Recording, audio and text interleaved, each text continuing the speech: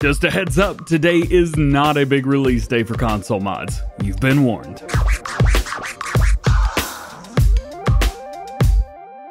New and updated mods have been released on the in-game mod hub, and we've got 13 total to talk about today. For all platforms, we have 1 new, and PC and Mac, we have 6 new and 6 updates. I make mod review videos every time mods are released on the in-game mod hub, even when there's very few for all platforms, so get subscribed if you do, that way you never miss any. So, your one and only new mod for all platforms today is the Wholesale Market from Brummy Farmer. At this Wholesale Market, all grains and production items can be sold. Construction costs $95,000 for you. And well, that's about it. It is extremely simple, well put together, but look at this. The Wholesale Market, notice, authorized employee parking here only. I'm gonna park all my vehicles right there just to make them mad. Regardless, this is it. You go into your productions, go into selling points, and it'll be right here. Wholesale Market. Now, making our way over to new mods for PC and Mac players, we have the Vistula KZB-3. This is a brand new combine harvester for PC and Mac players. It's all your normal stuff. One of the neat things is you don't change headers on here, but it will do sunflowers and corn, which is kind of neat. It has 60 horsepower, a manual transmission. It has 100 liters of fuel. It has 11 mile per hour max speed at 1,500 liter capacity. Oof. And is a 4.4 tons. It actually doesn't say what the working width is on here. Very, very interesting. Online, it looks like it's 3.7 meters. So yeah, also has a 3 mile per hour max working speed.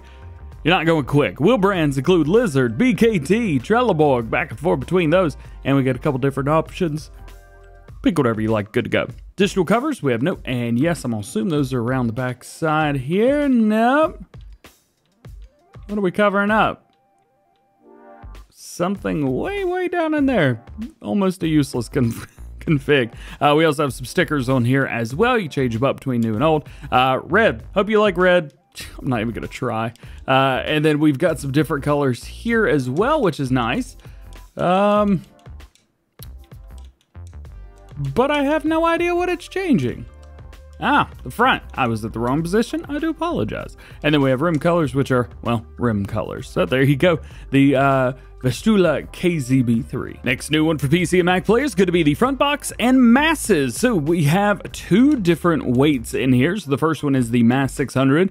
We can also make this a 3-point hitch, and we can make it a 900 kilogram front weight as well. You can change up those main colors. And then we have the front box, which can have the main color changed and weighs 50 kilograms by itself. Pretty neat little set right here. You can even open this box. You throw a couple things in there if you really need to or want to. And your next to last new one for PC and Mac players. I know we've only talked about 3 of them so far. I'll explain. This is Real Dirt Particles.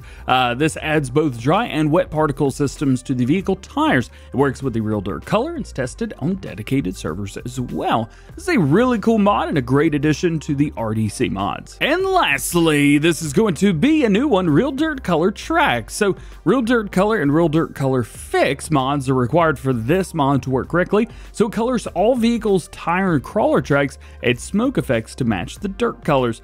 Colors blend and wear off while driving, and colors also revert to normal as well. I thought this was something that was already out, but hey, whatever, it's all good. It is showing up at the end, so may have been an update, but it's here. Hey, you may as well get it. This is cool. So I said it would be interesting. We had 6 new ones, but we only talked about 4. That's because the Production Revamp Basics and Production Revamp have been removed from the mod hub, preventing me from showing them to you. So just a heads up, if you were able to get them, they were removed for unknown reasons. I will let you guys know as soon as I find out, but that probably won't be today. So just a heads up there. And hey, if you know why they were removed, let us know in the comments. All right, let's make our way into mod updates for PC and Mac players. First one's going to be the Devrand Chisel pack from Devrand Modding. It's going to be version 101. They've improved the textures. Next update is to third person for Viper GTS 96. Going to be version 1.5. Dedicated server multiplayer rotation issues been fixed, and they fixed the FS22 1.4